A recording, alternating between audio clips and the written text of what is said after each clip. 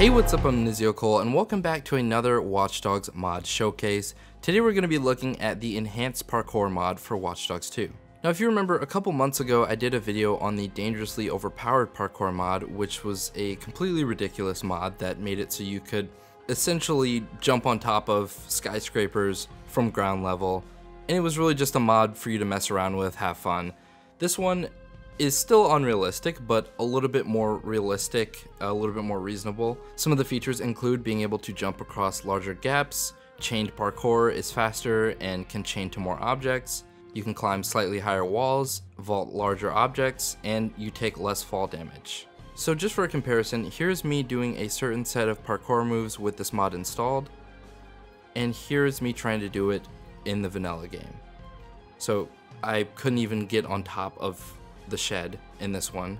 And yeah, I'm not saying that this is a completely realistic mod. I mean, stuff like this is actually just impossible.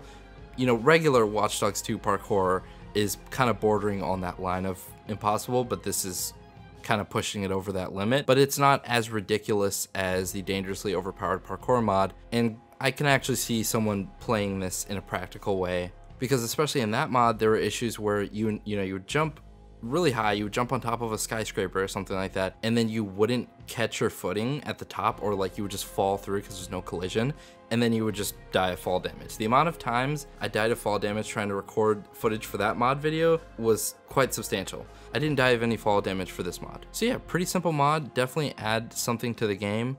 Of course, if you want, you can merge this mod with another one. And that's what I like about these small Watch Dogs mods, is it's not adding too much, so you can kind of pick and choose which ones you want and which ones you want to merge together and kind of customize your Watch Dogs 2 experience. So yeah, that's all I had to talk about. Hope you all enjoyed this video. As always, link to this mod will be down in the description, and I'll see you all in the next video. Peace.